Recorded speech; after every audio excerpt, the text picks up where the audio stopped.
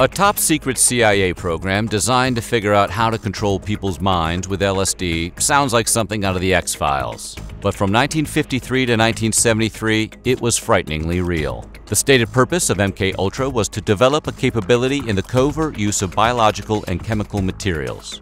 Whatever one may think of this goal, it is the way in which the CIA pursued it that has made the project so controversial. The existence of what was called Project MKUltra is backed up by both eyewitness testimony and official documents that offer tantalizing clues about the nature of the experiments. Today we're going to take a look at what we really know about the CIA's top-secret MKUltra project.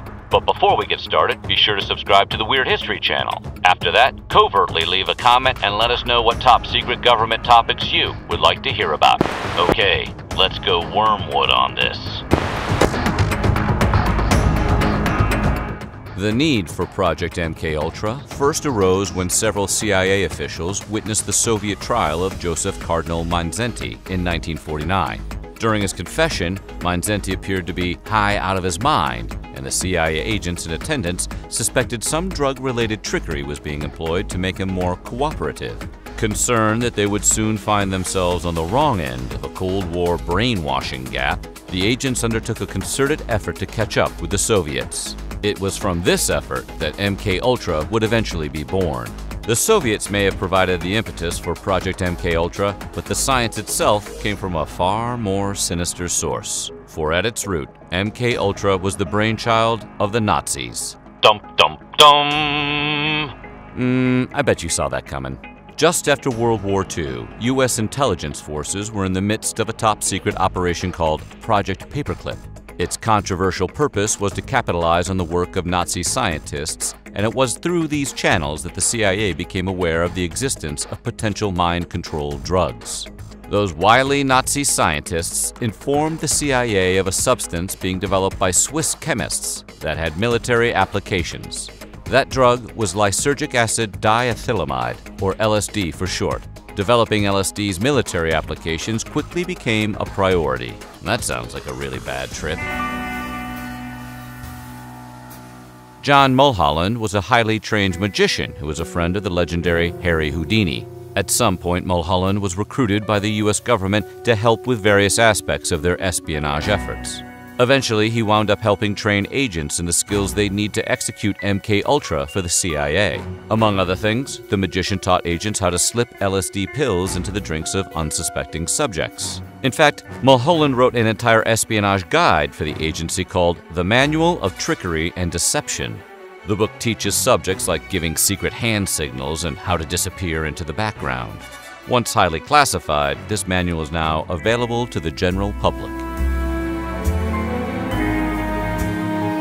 Imagine you've had a hard day at work and decide to grab a beer at that nice little bar where everybody knows your name. Only instead of a relaxing good time, you find yourself on an unexpected psychedelic drug trip. Yeah, it happened. Reports on MKUltra indicate that CIA agents actually used the techniques taught by Holland to dose random people at bars and other public places with LSD and other hallucinogens. The agents would then follow the suspects to observe the results. Because of the destruction of the MKUltra files, we're not sure how widespread this highly illegal practice was. We can be sure it was highly uncool, though. How many people died as a result of the MKUltra program can never be known. However, we do know of at least one confirmed death with connections to the program. The decedent was Frank Olson, a U.S. Army biochemist who was fed LSD without being informed or giving any type of consent. Olson was merely one of many government employees who were secretly dosed with acid for the study. But whereas the rest of the test subjects recovered, Olson did not. The drug caused the chemist to have a complete psychotic breakdown. Olson was placed under close observation, but it didn't last very long. Though he was under the supervision of a CIA doctor, Olson fell from a 10th-story hotel window and plunged to his death onto the street below. The official explanation for Olson's death was suicide, though subsequent investigations and re-examinations of the body have convinced Olson's family he was murdered.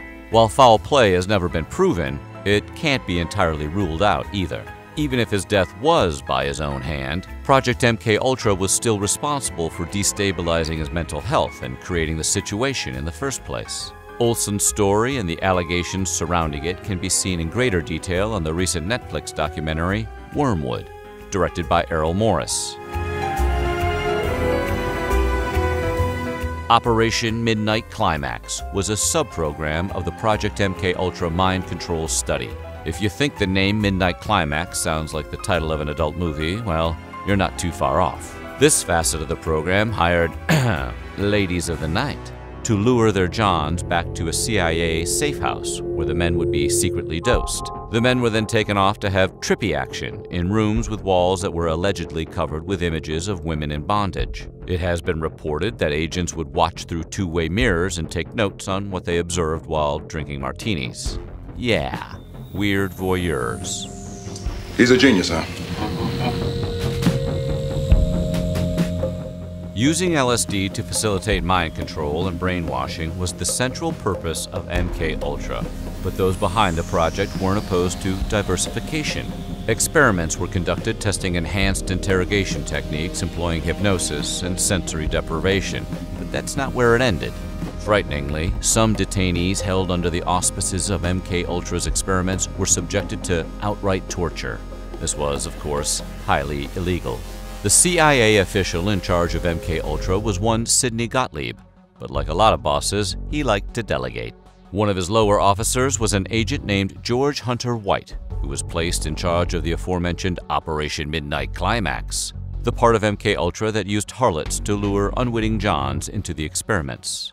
The man behind this perverse facet of the program was every bit as depraved as you might have expected.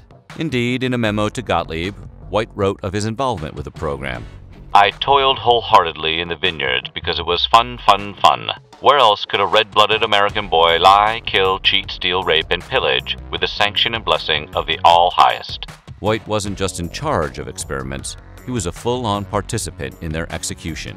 In 1953, he rented out an apartment in Greenwich Village, New York, which he would lure people back to and dose them with LSD, with or without their knowledge, so he could observe their behavior. So, you're probably wondering why anyone would willingly volunteer to be experimented on by the CIA. In fact, very few people did. But the show had to go on, so the CIA arranged for various other organizations with better reputations to act as fronts for their work. Universities, colleges, hospitals, prisons, and pharmaceutical companies, among others, were employed to run secret CIA-funded mind control experiments. Why would these places get involved with something like this? Sadly, the simple answer is greed. Being the height of the Cold War, the CIA had virtually limitless funding, and they were able to use that money to bribe other institutions into doing their bidding. Often, subjects who participated in MKUltra through satellite programs that were farmed out to places like hospitals and colleges were informed that they were taking part in a psychological study. Unfortunately, though, not all participants of MKUltra were given the benefit of that same disclosure. In fact, informed consent was often avoided, partially because knowing they were being drugged could change a subject's reaction, and agents wanted uncorrupted results. Test subjects often included other CIA agents. Unwitting participants might be given a spiked drink or a morsel of food during a meal and only informed of what they ate after the fact. And you thought your workplace was dysfunctional.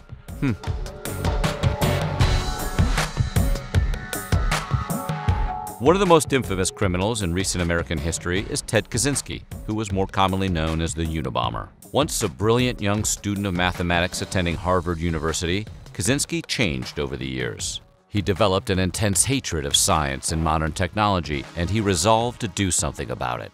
It has been suggested by some that the turning point in Kaczynski's life may have come when he was 17 years old. At the time, Ted had volunteered for a psychological study at Harvard run by one Dr. Henry Murray. Murray is now known to have covertly been employed by the CIA. His experiment, which is believed to be about severe emotional and psychological abuse, reportedly involved berating and humiliating subjects while forcing them to hear their values and beliefs degraded. While this experiment's connection to Project MKUltra has never been proven, many have speculated over the similarities and possible connections. The Unabomber wasn't the only famous individual who may have crossed paths with Project MKUltra. Other celebrity volunteers are alleged to include One Flew Over the Cuckoo's Nest author Ken Casey, Grateful Dead lyricist Robert Hunter, and the well-known Boston gangster Whitey Bulger, whose life served as the inspiration for the character played by Jack Nicholson in The Departed. Despite Project MKUltra being dragged into the light, the CIA has been able to avoid pretty much any legal liability for their inhumane actions.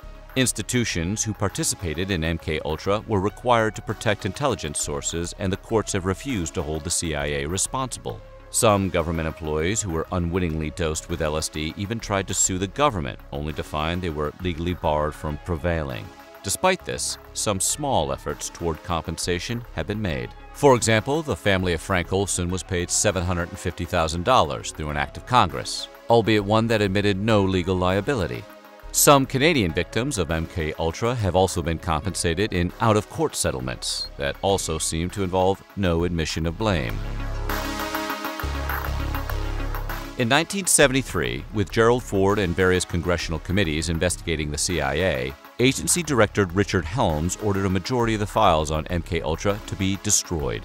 4 years later, a stash of surviving records were uncovered, but they were heavily redacted and reflected only a tiny fraction of the experiments conducted over the course of the 20-year program. Helms never faced any meaningful repercussions for his actions and eventually became U.S. Ambassador to Iran. Because of his order, the true breadth and scope of Project MKUltra will likely never be known. So what do you think? What shenanigans do you think the CIA is up to as we speak? Let us know in the comments below, and while you're at it, check out some of these other videos from our weird history.